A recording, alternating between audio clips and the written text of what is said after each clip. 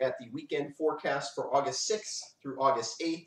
Pretty nice weekend on tap, better than we've had in some ways. There will be a chance both on Saturday and on Sunday for some showers. I don't think it's going to be a total washout. Saturday will actually be pretty nice, very small chance for a shower on Saturday. Sunday could be some off and on kind of pop-up showers, maybe even a rumble of thunder. So let's take a look at the details and figure out what is going on and why.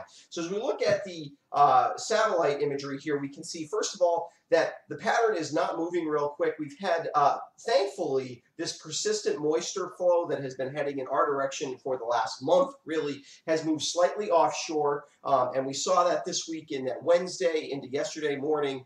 We had lots of clouds here in southern Vermont, but no rain. Coastal New England had some rain as a low pressure system kind of headed off to our north. And we have a kind of a repeat of that of another system that's developing here across the southeast that's going to head in our direction. And we're going to look at how it might throw some moisture in our direction. Hard to tell. I think we'll definitely see some clouds on Sunday from it. How much rain we get from it, the models have trended towards giving us more rain. I think there's some justification in that. We're going to look at some radar to see why, but also why it's definitely not locked in as a guarantee at this point. It wouldn't be heavy rain for the most part. It might be a brief heavy downpour, very brief on Sunday, but nothing like it might drop a tenth or 2/10 of an inch, but only rain for 5 minutes. So it might rain real heavy for 5 minutes, but then stop. And I think we will still see some sun mixed in as well. A little tough to tell exactly on some of the details. So here on radar, I think we can actually get a pretty good look at why that's going to happen. So you can see the low pressure system is starting to develop here across the southeast United States. And what you can see here is you see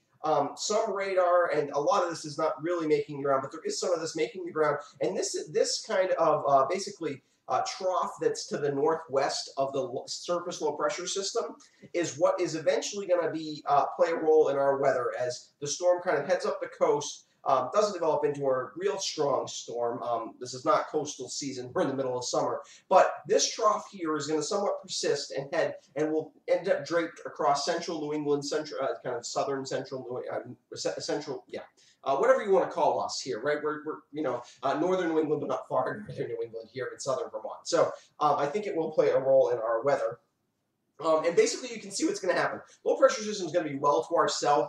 And like I said, this is not a real strong low pressure system. Normally, I would say this is far enough away that at worst we get some clouds, much like Thursday. But I do think there's a bit of this trough here. That's the dashed line that I'm indicating. A little bit of mid-level energy involved with it that could give us some showers. And maybe even a rumble of thunder, but basically not really thunderstorms, but just a quick rumble of thunder with some instability at the mid-levels. So I think that will happen on Sunday, midday into the afternoon, so we'll have to keep an eye on that, basically, for what's going on. So in terms of the forecast, today is basically sunny. Today's a really nice day. We're up in the low 80s. We're warmer than we've been. It's a little more humid out there than it's been. Tomorrow, same kind of thing. We drop back into the lower 60s for overnight tonight, and then we're up into the mid-80s tomorrow. Small chance of a thunderstorm tomorrow afternoon. I got the percentage of precipitation down there at 30%. Not a real strong chance, but I just want you to be aware. If you're out, particularly in the late afternoon, evening tomorrow, there is a chance you could see a shower or thunderstorm, so just be ready for that if it happens. In terms of Sunday, though, we do see that things kind of get a little more active. We start off today with quite a bit of sun, maybe some clouds mixed in, I think,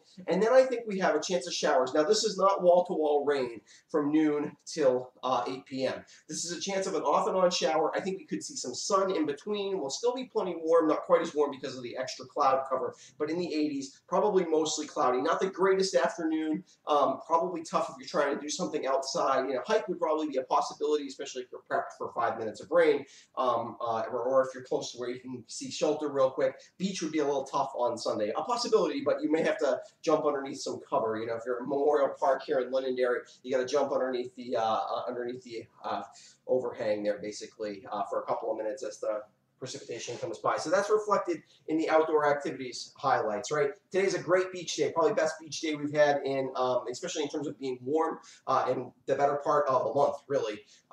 Saturday, small chance of an evening shower. Overall, a nice day on Saturday. I think another good day to get to the beach.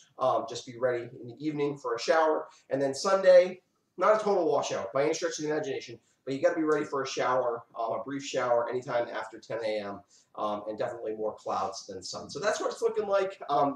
We're still in a drier pattern than we've been. Not completely dry, but much better than it's been. If you've got questions, let me know. I will be back next Thursday because I'll be away starting next Friday. I'll be back next Thursday with a look at your weekend forecast, probably Thursday evening. Okay. Otherwise, thanks for following me, and if you haven't subscribed to my YouTube channel before, I'd encourage you to do it. Make sure that you get to see my videos and follow me on social media as well as I post them there. All right. And a quick shout out to my patrons who help support what I do here at the West River Weather Guy.